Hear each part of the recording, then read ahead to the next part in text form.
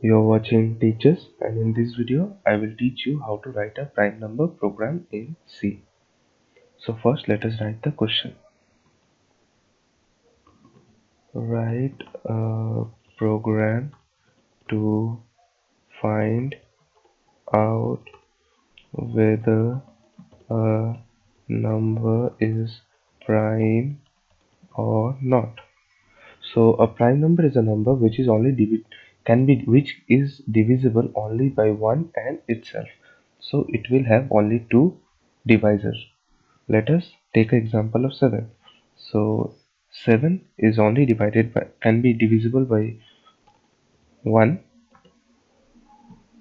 which is only divisible by 1 and itself, which is 7. So it is a prime number. So now we will start writing the program by including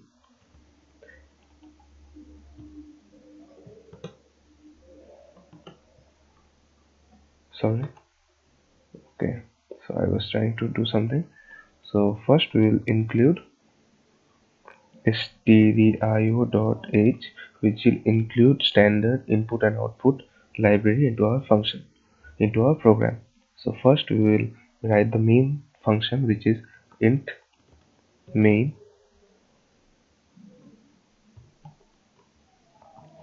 and inside that at beginning only we will write return 0, which we forget to write after the program, so we will write it first. Now we will take a variable n. We will initialize a variable n, integer n, which will be our number, and then we will take a variable I, which will be used for running a loop. So now we will print or give information to the user to enter a number. So enter a number to check for prime. So now the user will get a notification or get to see a display on the screen that enter a program to check for a prime. So now we will take an input from the user using scanf, which will be in %d because it is an integer. For integer we write %d. Now the address of the variable using ampersand and the name of the variable, which is our n. So our input is done. So now we will run a for loop for which I will be equals to 1 and I will be smaller than the number n, smaller than and equal to the number n. So I plus plus, it will make a loop of 1 to till the number. So if n modulus, which modulus means remainder, I equals to 0, the meaning of this line is if the number can divide n and the remainder will be 0, then we will take a variable which will count the number of devices. So we will enter C here and initialize it to 0. Let a comma here.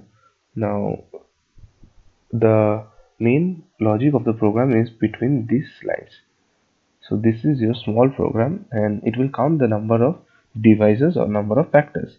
Now we will check if C equals to 2, which will get from the number that it is only divisible by only two of the numbers.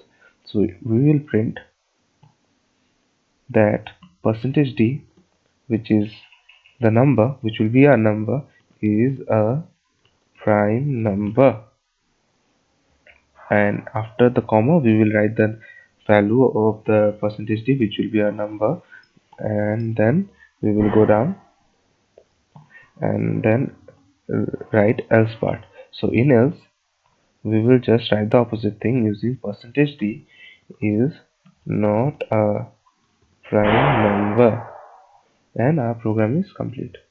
So every time, now first it will check from 1 to till the number, and every time it is divisible by C, it is divisible by I, it will count the number of devices.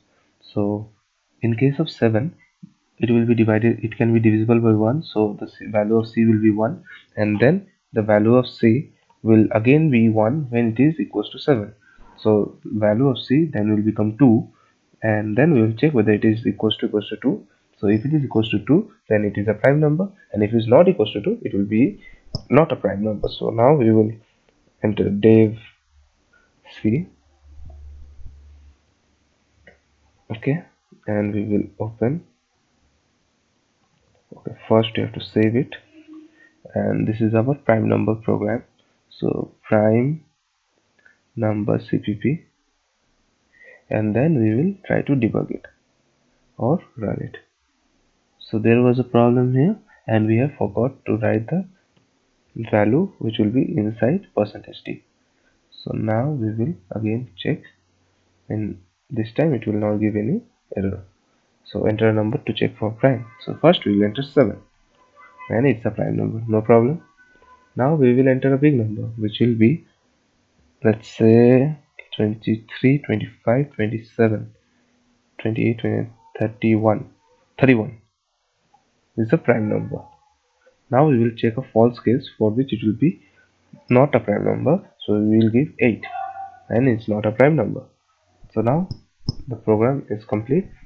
If you want to know more, or if you have not understood, give us a ping us using the contact us form, and we will inform you about the process in private. Thank you for watching this video, and if you are in the YouTube channel, if you are on my YouTube channel, you can subscribe to my channel for more videos.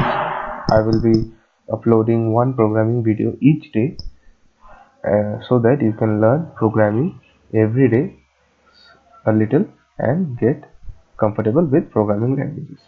Thank you.